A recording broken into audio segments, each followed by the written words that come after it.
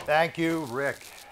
It is delightful to be in this wonder-filled place with you to talk about the myth of Alzheimer's and other powerful brain stories.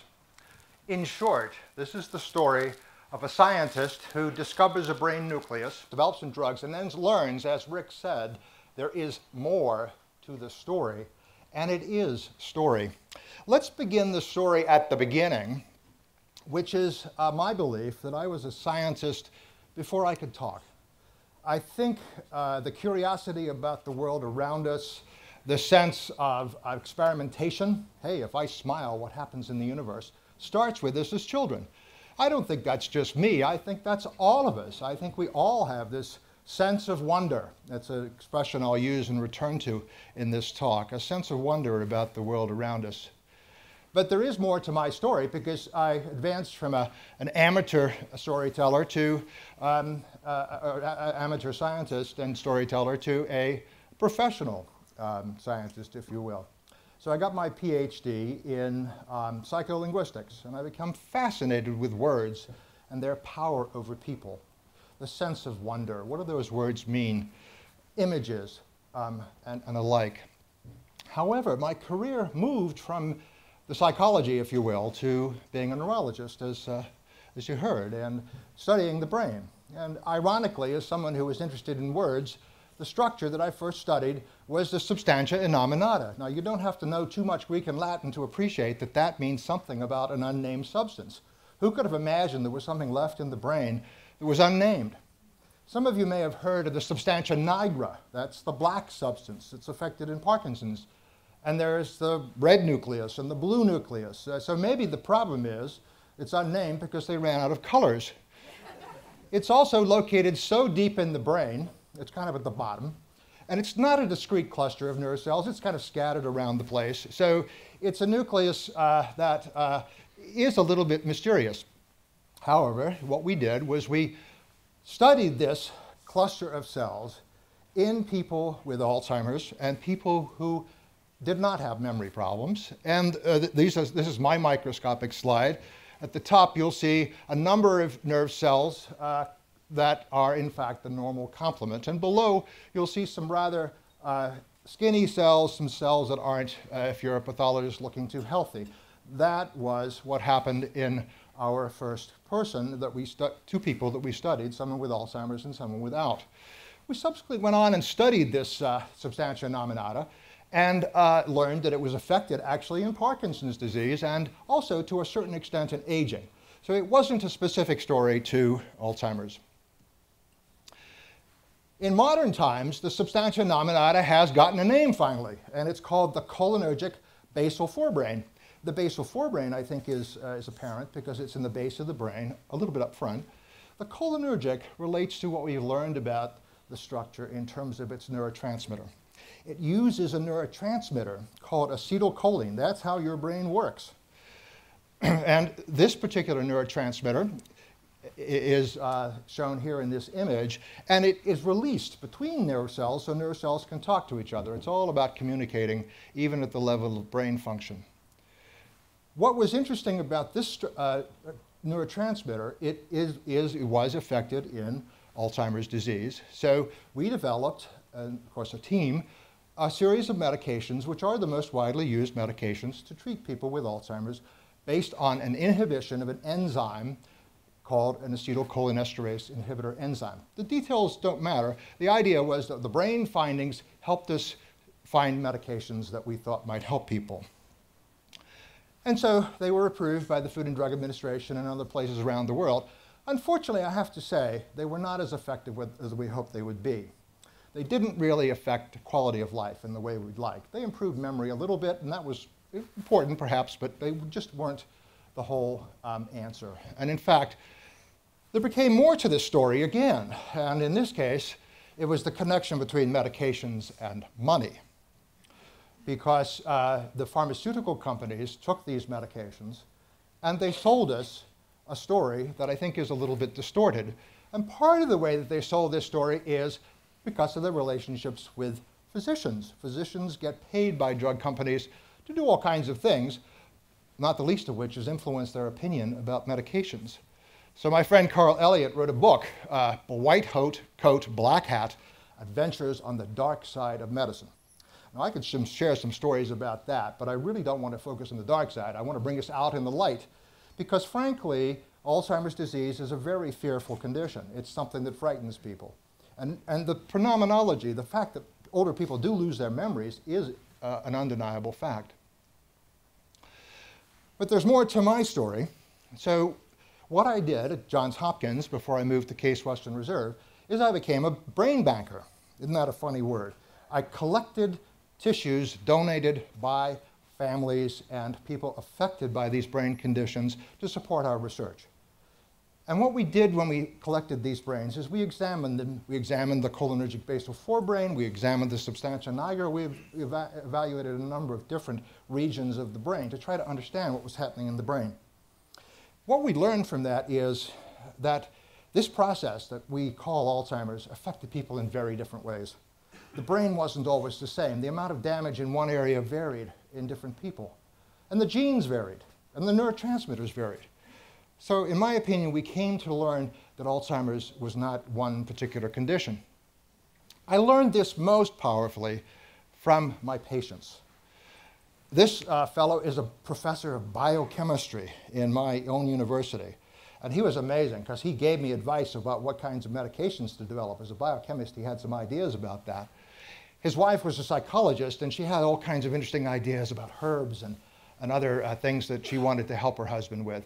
So it became an interesting conversation, as every relationship does with patients and their caregivers, around their individual story and how I, as a healer, could help them. So I eventually came to realize that I wanted to continue to be a brain banker, but I wanted to be a story banker. And so we published a little article in the Lancet, a medical journal, saying, I think it's really important that we collect stories, because it is the stories we tell here at TEDx and everywhere about our brain health, about our memories, that inspire us to help each other, that inspire us to understand just what's going on as we all age. So I collected many stories and many words, and eventually, this is a wordle for those of you who don't know. It's a description of the words that appear in a certain place where the size of the word illustrates how often the word is used. That, obviously, is a book, something having to do with Alzheimer's and brain and disease. It, in fact, is associated with a book that we wrote called The Myth of Alzheimer's, What You Aren't Being Told About Today's Most Dreaded Diagnosis. Now, what aren't you being told? Well, I think I've shared with you the idea that Alzheimer's is not one thing. It affects people in very different ways. So the idea that there's one condition that we can fix with a single medicine is, unfortunately, I'd love it to be true, an easy fix is not likely. We also learned that Alzheimer's overlaps with other conditions like Parkinson's disease. You can have a little bit of both. So conditions are not so separate from each other. The other thing we learned is that this involves all of us. These processes are related to brain aging. You guys haven't faced it in the audience here who are younger, but everybody here over the age of 30, 40, 50 knows their memory isn't quite as good as it used to be when they were younger. So there's something going on in all of us that makes us part of this myth of Alzheimer's, this need to rethink our brain aging. There's more to this story, though, and I said I wanted to try to make this a positive story, a story of community, a story of working together. So I want to share with you now the work that we've done together with my wife, who's in the audience here, who's the principal of the Intergenerational School. This is a public school in Cleveland, Ohio, where we come to visit with you in your community. This is our community of lifelong learners. This is a public school where 224 children go to school with older people, with college students, with nursing students. And my wife is a fantastic principal, and this is the highest performing charter school in the state of Ohio. I think it's probably that way because my wife is the principal, but I also think it's that way because older people go to school with our children. I'm going to repeat our mission statement because every morning our students repeat the mission statement, and our students can be of various ages. The Intergenerational School connects, creates, and guides a multi-generational community of lifelong learners and spirited citizens. Those learners are of various ages. And in this image, there are people that have been labeled by doctors as having Alzheimer's disease. They contribute in that community. And in fact, we have data not only to demonstrate the value of the school to the kids, we've published data to show that people with memory problems who come to our school enjoy a higher quality of life, do better than those that stay in the nursing home and talk to their peers. Not that there's anything wrong with talking to your peers, but this was a randomized control study. For those of you that know science, so that's a pretty forceful form of evidence that allows us to say, we believe this school is a twofer. Valuable to the kids because the elders inspire them to be respectful, inspire them to know their history of their community, and also of the elders are allowed to see, and if you want to put it this way, part of the future, because they can see the future through the eyes of the children. I want to tell you about one specific project, and this gets us to our sense of place. This is the Shaker Nature Center, almost walking distance for the older kids from our school. And these are elders and students who are visiting the Nature Center. They're artists, they're scientists, they're recording notes, they're making diagrams of what they're seeing in that natural environment. And what this particular group was doing was taking these notes and then made a multimedia production of what you see here in a few sketches and images. And this is the entire group that you see assembled on the main deck of the Nature Center. In this environment, we had people who had literally saved the Shaker Nature Center from being destroyed by a politician in 1962 who wanted to put a highway right through it. So when I say the kids can appreciate the value of their own community by understanding the need to be vigilant about keeping your community, as you have heard stories already, they look like they're celebrating something, don't they? And in fact, they don't know it yet, historically, but they just won a prize. They won the Rachel Carson Sense of Wonder Prize offered by the Environmental Protection Agency for multimedia narrative. So this is an award our school got celebrating this mission statement that we have of bringing learners together in service of each other and to become spirited citizens. Now I want to tell you about one more award. The lady is not featured in this picture, but she was our Volunteer of the Year award. Now, in an intergenerational school, you'll imagine there are lots of people who might be eligible for a Volunteer of the Year award. This person, while waiting to go up on the stage, turned to her family member and said, "Why am I getting the Volunteer of the Year award?" The family member said, "Well, because you come here every week and you volunteer in this school and the kids love you." And the woman turned to her family member and said, "I do?" She had enough memory problems. She couldn't remember that she came and volunteered in the school, and yet the kids loved her. So we have a place in our school for people with Alzheimer's disease, or what we used to call Alzheimer's disease. But there's more to your story. We are in such a fantastic place here that I wanted to celebrate TEDxKatuah and you all. And it's just amazing to be in a place where we're able to imagine things in ways that perhaps are a little harder to do unless you're surrounded by mountains and telescopes and alike. I started with an image of a child looking through a microscope. Let's end with a child looking through a telescope. Let's imagine our place in the universe. It's an amazing place, you have to admit. And I like to show this image because I think it's also important for scientists who think they can fix and understand everything, even something like Alzheimer's, to have a sense of humility. And I think you see images of like this and you feel like you're a real human being as well as a scientist trying to understand very complex things.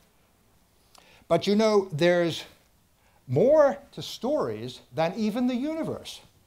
We can make up stories without borders. These are some kind of digital images. And I want to end by telling you what we're trying to do in Cleveland to spread our story more widely than just there. So we have a school in virtual reality. We have an intergenerational school in a virtual reality space where this gentleman, who actually is me, that's my avatar, Echo-wise, dressed in a kilt, goes around exploring environments that don't exist except in a computer and except in our own minds. And one of our collaborators, Janaya, is here too to share her stories about this. We're also working with our university to connect our stories using broadband. We're part of the national effort to create connections between our schools and other institutions, and perhaps down here in North Carolina, because the Case Connection Zone does that. It uses very fast transmission, so we can spread our stories faster. So the book of life is full of wonderfully interesting stories. There are places for words, there are places for images, there are places for scientists, there are places for artists, there are places for kids, there are places for elders. And in this story, I think we need asking this question, why? Why are we alive? Why do we die? And there's only one why that differentiates your story from our story. So thank you for allowing us to be here in your community, sharing with you, and also sharing through the TEDx process.